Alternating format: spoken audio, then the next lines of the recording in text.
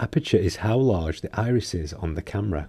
A smaller number means a larger opening, which in turn means more light hitting the film or sensor. As the opening becomes smaller, the number will increase. However, this is because it is measured as a fraction. The units of measurement are referred to as stops. Aperture also affects the depth of field, so a higher aperture or smaller opening will mean more of the image in focus.